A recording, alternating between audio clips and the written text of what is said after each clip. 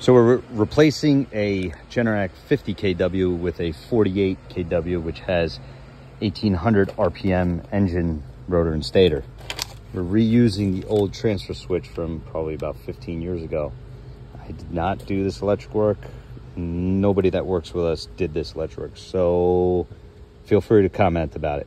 I don't really care.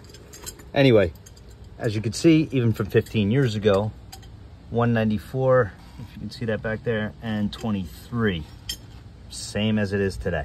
And you have your 240 sensing voltage control wires. And then we're gonna go over here to the unit. This is where it gets a little tricky. Or this is where people screw up.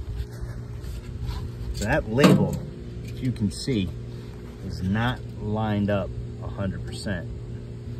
So a lot of guys will mess up their connections here.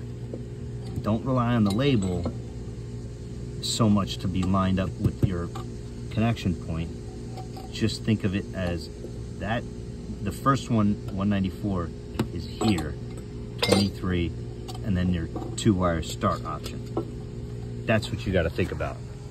The rest of it is pretty self-explanatory. And always remember to run your neutral for your battery charger.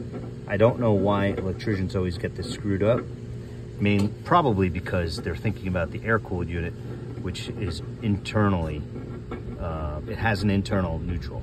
So liquid-cooleds always need a dedicated 120-volt circuit. That's why it says 120 volts AC for the battery charger, neutral, and your line voltage.